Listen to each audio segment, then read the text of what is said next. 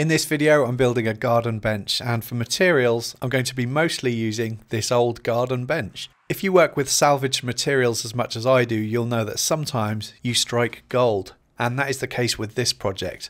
I know this bench doesn't look special, the joinery isn't the best, the frame is too thin, there's no rail to stop it racking, the bench seat isn't deep enough, it really needs 3 slats rather than 2 and that makes it uncomfortable, and it's all just held together with screws.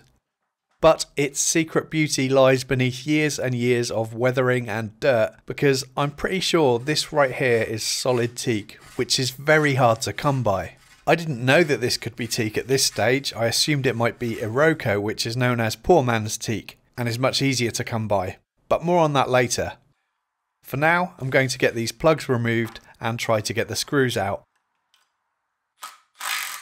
Although I didn't have much luck with that. 1 or 2 of them came out, but the others were so rusty that they snapped, so I'm going to just make a cut on the inside of where those screws are to retain as much length on these slats as possible. Fortunately the bench was really quite long, so that extra length isn't really going to be missed.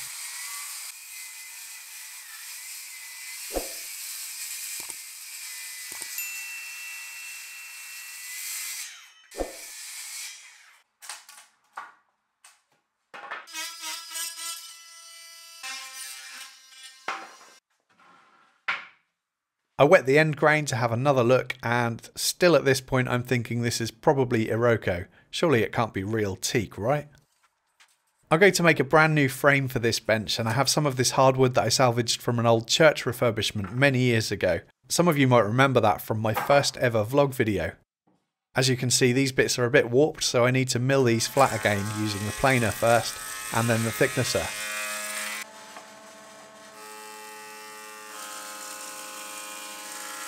I chose these pieces because they're nice and wide, so I can get the 2 long legs I need out of just this one workpiece with some careful laying out. And I'll have plans available for what I'm building here. If you'd like to make your own garden bench, links to those will be in the description box below. As you can see, both the legs and the backrest are going to be tapered. And this hardwood I think might be Meranti, which means it's durable enough for outdoor use, as Meranti is often used for exterior door and window frames. After cutting out the shapes at the bandsaw and miter saw, I can work on making them identical, and I do that just by holding them together in the vise and using a hand plane to clean them up.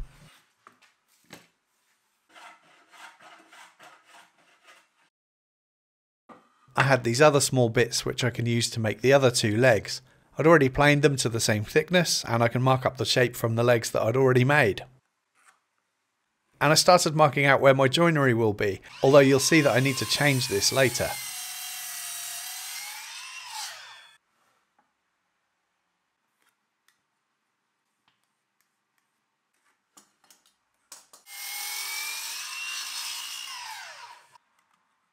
The other wide piece I can use to make the rails, so first I need to rip it down in half at the table saw. And because these rails aren't as wide as I'd originally planned them to be, I need to mark up that joinery again. I'm just working with the materials that I've got to hand, so not everything is going to be as I had originally intended it. I'm going to be cutting the joinery using this flat-toothed 6mm grooving blade. I'll leave a link to this in the description box below. And I set the blade height to halfway through the material so that I can start cutting the half-lap joinery using my miter gauge to guide the cuts. I should have probably had an insert plate installed here to the table saw. To be honest, I didn't even realise I forgot to fit it until I was editing this footage. But with the type of cuts I'm making here, I didn't have any issues, fortunately.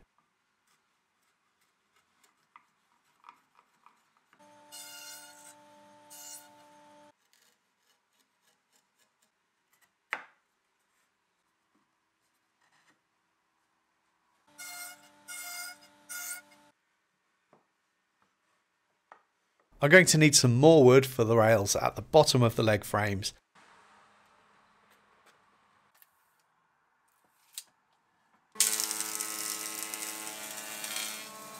For these rails, rather than cut half laps, I decided I would just house them into the legs halfway, but keep the rails whole, as these rails will sit on the inside of the bench. And I'm going to add a bevel detail to what will be the inside face of the rails. I set up a bevel bit in the router table, and I'm going to need to make this cut in about 3 passes to give me the depth that I want. So I raise the bit each time until eventually I have a nice chunky bevel.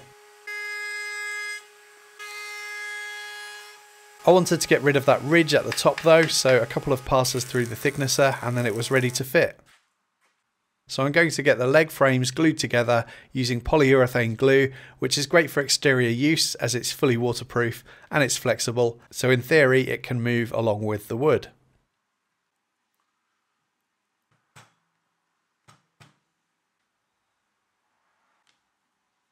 And then I removed the excess glue and did some sanding just to clean everything up.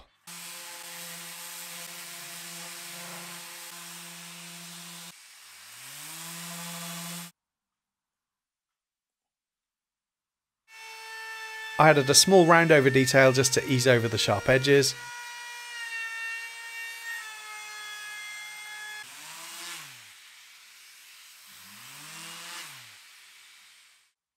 And I'm going to treat everything with a couple of coats of wood preserver. It'll help protect the wood from insect damage and rot.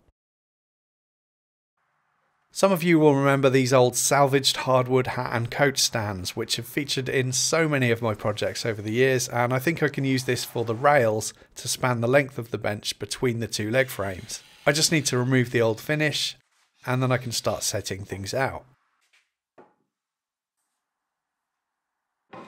So originally I was thinking of having a brace at the bottom in the middle, something like that, and also one at the top. But having thought about this a bit more, these boards are really thick, so I really don't think it needs any more structural integrity at the top. I think it just needs a brace at the bottom, so I think that's what I'm going to do.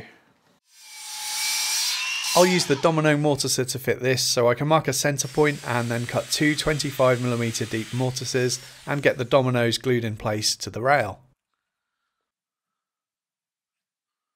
And then I need to carefully measure and mark up the corresponding mortises in the leg frames. I'm sure there must be a clever way to do this, probably involving some sort of jig, but I know that the bit in the domino is 10mm from the base of the tool, so that's how I set out my lines, and then I can plunge cut and hope for the best. The domino is on its medium setting, so I'll have a little bit of side to side play. It's more the distance between the 2 dominoes that's the important part to get right here.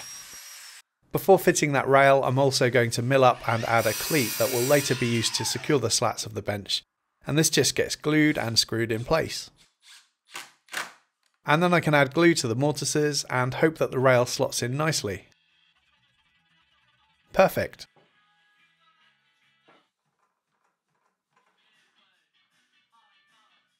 Now to work on milling up those slats, and this is where I realised that this could be teak. So I've been reading up online about the differences between Iroko and teak, and apparently when you cut into or mill up a piece of teak, it gives off a really leathery smell. And that's the exact smell that's in the air of the workshop right now. So I really am starting to believe that what I have here is real teak. But I'm sure some of you watching might know more about this than me, so if you do, please let me know down in the comments, because I'm really keen to understand whether this is real teak or not. I eased over the sharp corners with a hand plane, and then the slats are ready to fit. I've gone and bought a stain to apply to the frame of this bench for a few reasons. Firstly, the wood that I've used on the frame doesn't all match. It's not all the same species, so some of it is darker than others, and the stain will just make everything match a little bit nicer. Secondly, I don't think the golden colour of the teak is really going to look nice against the reddish colour of the hardwood frame. It does feel like a bit of a shame to be covering up the grain on this hardwood frame with a stain. Sounds like I'm writing a poem. But aesthetically, I think it's going to look a lot nicer. Thirdly, this hardwood frame isn't going to be as durable as the teak, because teak is pretty much as good as you can get. So the frame could do with a little bit of extra protection to hopefully make it last just like the teak will. And finally, because I've used half lap joinery and the pieces are running perpendicular to each other, I think it's a good idea to limit the amount of expansion and contraction the wood can do as much as possible. And sealing it up with a stain is definitely going to help that, because it's going to absorb less moisture. I was very pleasantly surprised by this stain. I liked the colour of it and I liked how translucent it was. The Ronseal stain that I've used in the past, like when I built this exterior door for my mum and dad a few months back, didn't really show the grain of the wood enough, and it was a nasty colour too, whereas this stuff was a nice golden brown colour and it really brought out the grain nicely. I denibbed with some 400 grit and then added a second coat. And to protect the end grain from sucking up moisture from the floor, I'm also going to add some plastic feet to the bottom of the legs. So you might remember at the start of this video there were only 4 slats on the original bench, and I really wanted to add another to make the seat deeper. I do have some Iroko boards in storage, but they weren't thick enough, and also they weren't really a good match for the teak, or what I believe could be teak, I should say. I did have some rough sawn Iroko too, which was a little bit thicker, so I pulled that out and planed it down, and the colour of the board appeared to be a much better match. It wasn't identical, but it was probably going to be my best option. So I ran it through the planer, and this time I didn't get that leathery smell, and when it came out it looked like it'd be about as close a match as I could have ever hoped for, so I was pleased with that. And I'll use this piece as a backrest slat, and off camera I could mill down one of the boards that I believe is teak to the same thickness. I can now cut clean ends onto all of the slats. And hey presto, I now have everything I need to get the slats fitted.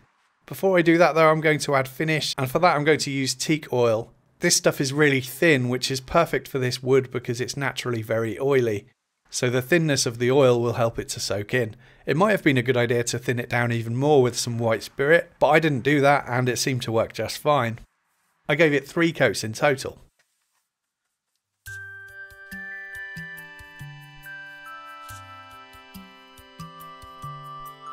And now to fit the slats I can start carefully measuring and marking up where I want my holes, making sure that all of the fittings will be equally spaced on the slats.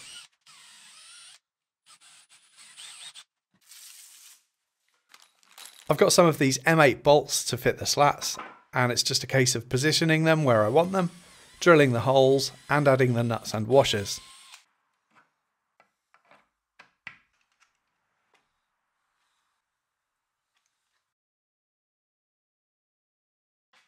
Then I can fit more cleats to support the backrest slats and fit those in the same way.